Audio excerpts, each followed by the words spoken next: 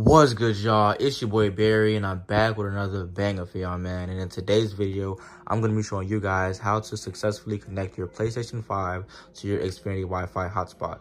Alright, now I've already made about 1 to 2 videos on this already on my channel, but some people are saying that this method is either 1, patched, or 2, it's just plain out not working, the link's not working, or they're just having trouble still. So I'm just going to go ahead and update you guys, show you guys it's still working. So the first thing you want to do is go into your network. Second thing you're going to do is go into your settings, set up internet connection. Let me show you guys my settings real quick. So I am using 5 gigahertz. You could use 2.4 or automatic, doesn't really matter. I would suggest automatic, although I am using 5 gigahertz, just so you have the most compatibility and you're able to find the XfinityWifi hotspot. So anyways, you want to connect to your iPhone's hotspot or your Android, whichever, doesn't really matter. So I'm connected to my iPhone's hotspot now, so that's good. And as you see, the XfinityWifi is right here. Now what we're gonna do is,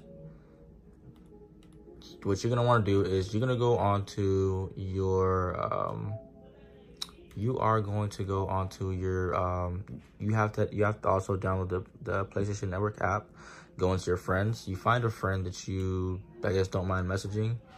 Once again, doesn't matter. And you want to send your friend the Google link, www.google.com. All right. So once you send your friend that link in the PlayStation Network app, then you're going to go back to your PlayStation and then it's going to pop up. All right. So now that we are connected to my hotspot, we're going to click on the link. And once we click on it, it's going to bring you to Google. All right. Now, everything should work past this point if your your hotspot is working. So you guys should be good here. Now you click on options, and then you want to pin this to the side because we are going to use this in a little bit. We click X. All right. Next, what we want to do is go to settings. You go to network. You want to go to settings, set up internet connection, and click on your XfinityWifi hotspot. Now, the first one is going to connect, but the second one is not going to, obviously because you're not connected. All right, you click OK.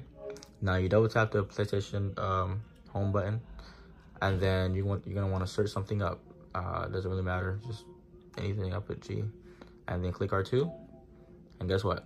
Boom, you are here at the page. So I guess where people were having issues at was actually clicking the link or having it pop up or something. They weren't able to click it or something like that. I don't know. But you want to go ahead and log in to connect. Now it's gonna load. Now you want to go ahead and put your information here, obviously, and then your password, and you connect, and then you just refresh and you're good to go. So that is how you can connect your PlayStation 5 to your XfinityWifi hotspot in under 5 minutes. It's really fast.